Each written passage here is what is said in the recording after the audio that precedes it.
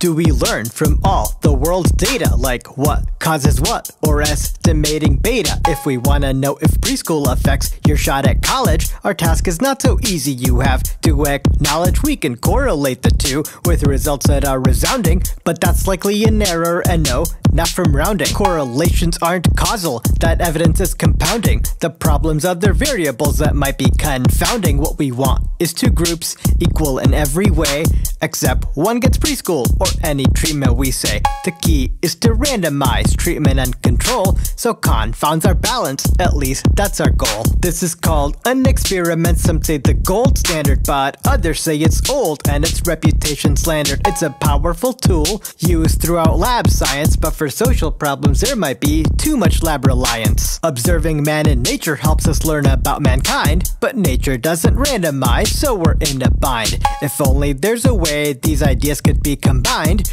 Well, you're in luck since this rap is of that mind. It'll tell you how the field and the lab can be aligned, and teach you some new vocab words if you're so inclined. So listen to List to help you list out all the facts, and Rohen's rhymes to make it stick like candle wax. Get ready to learn this new nomenclature. Let's bridge the gap between lab and nature.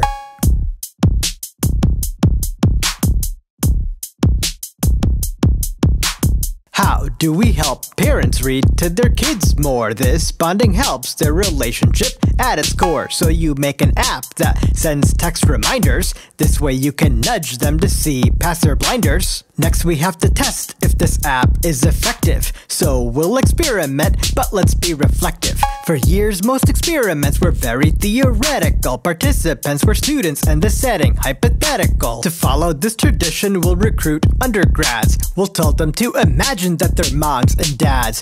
We'll give them a doll that can track how much is read, and then half will get text reminders just like we said. This is called a lab experiment, that's our first type. But do outcomes from college kids live up to the hype? The outcome here is reading, that's data we'll collect, and the difference in outcomes is called the treatment effect. Treatments can help some, but for others things may worsen, so the treatment effect varies person to person. Meaning if you want to test if your app helps parents, using college students won't make that apparent. This brings us to the second type, it's called AFE. A's for artifactual and participants are the key. The setting's still abstract, but the subjects are on target, so this test is more reflective of the people in that market. Now a doll is not a child and the stakes are pretty low, and the task might not let the parents use what they know. This brings us to FFE. The F stands for framed. The task is framed as real here, so it's aptly named. The info, task, or stakes are more real, there's no catch. Like reading to your kid, not a robot Cabbage Patch. This setting's better for us, not to be argumentative, but tentatively it will be a lot more representative. One remaining issue here has a special name, it's the Hawthorne effect, and here is its claim. People act differently when they're being seen, so scrutiny makes research subjects more keen. If you don't believe me, there's no need to scoff, but I bet you're more relaxed when Zoom screens are off. That brings us to the last type and closer to reality. Natural field experiments take place in actuality. Participants don't know that they're in an experiment, so they're free to cry in sadness or laugh in merriment. Treatment text could be sent directly by the preschool, so Hawthorne can be ruled out. Covertness is our tool. Running different types of studies helps uncover all the rules, which helps us learn about our world, and that's pretty cool.